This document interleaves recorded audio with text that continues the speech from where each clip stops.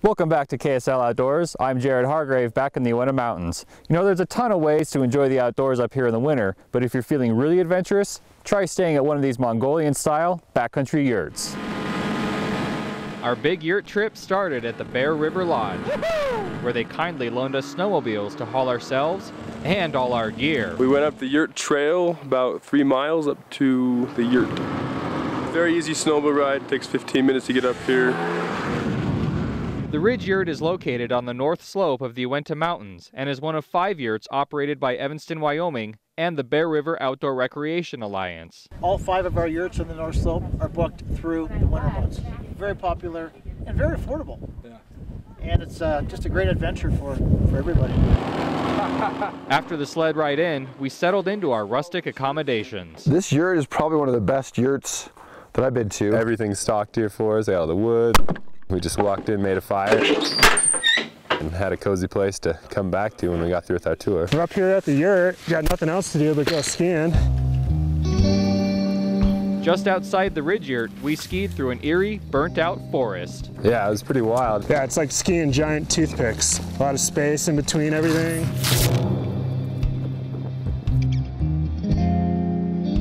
It felt strange not having anything alive back there. It's been a few years since the fire and nothing has really grown back in.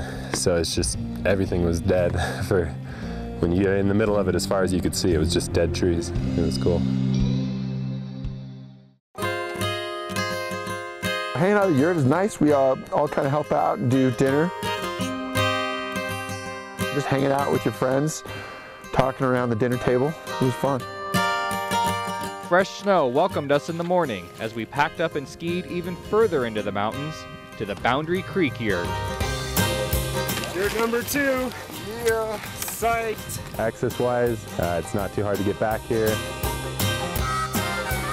We put in a skin track. We got our own little slope to ski right outside the yurt. The skiing was phenomenal. Nice pitch through some burnt out glades and pine trees. Really surfy snow. We kind of play around with it, skid around, ski fast. Yeah, it was really fun. While Mike and I skied, Adam and John took to the skies in their speed wings. Once I got airborne, we went over the trees. It was a really beautiful flight. We kind of had a nice headwind. It's like being on a roller coaster, and the wind will take you where it wants to take you. I did a few steep banks and then made a pretty fast landing into the open glade. Yurt life is a lot more fun than real life. All you have to worry about is cooking, getting the fire going, melting water, and skiing. That's pretty much all there is.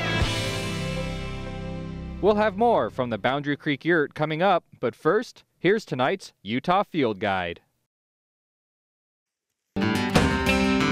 You're in the middle of nowhere. It's kind of a nice, cozy little outpost. Of all the yurts on the Uinta's north slope, the Boundary Creek Yurt accesses the best terrain for backcountry skiers. This yurt is really nice. It's kind of tucked away up in this little valley. You got a, 6-mile approach or something like that, so you really feel like you're out there. We're not going to see anyone the whole time we're up here. For the first day we got here, and there was literally no tracks anywhere around us. We had this whole place to ourselves. So we had to break trail to get up to our ski run.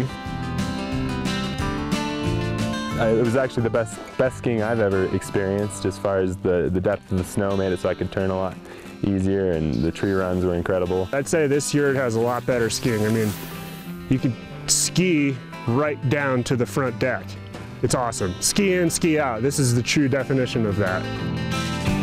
You know, backcountry skiing in the Uinta Mountains can be phenomenal, but the snowpack is a bit trickier than other Utah ranges. So always check the avalanche report first and bring the proper safety gear. And now let's head back to Adam for the snapshot of the week.